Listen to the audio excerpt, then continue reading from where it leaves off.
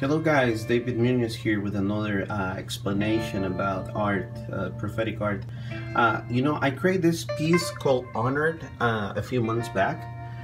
The reason is because I was very amused by seeing the war Indian horses painted with different colors as you can see here. And I had to do, before I created the piece, I had to do a little research to not offend and just be sure the reason why they were doing that. And I find out that the reason they painted their horses was not only to get them ready for battle, but also they were symbols that represents the battles won. So in my spirit, I was thinking about how colors represent victories.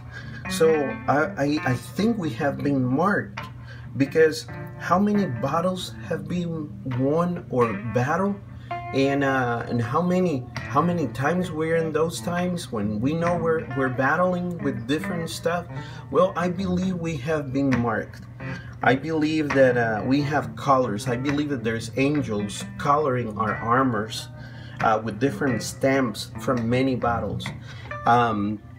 As you can see, this horse has many colors on his face and his whole body. Well, I believe we have been marked the same thing. Spiritually, we have been marked. We've been honored with the colors from heaven from many battles. So I just wanted to share this little image with you.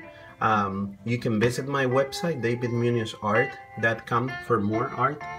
And just remember, davidmunozart.com. And feel free to share this video to everybody. Blessings to you. This is David Munoz. Bye-bye.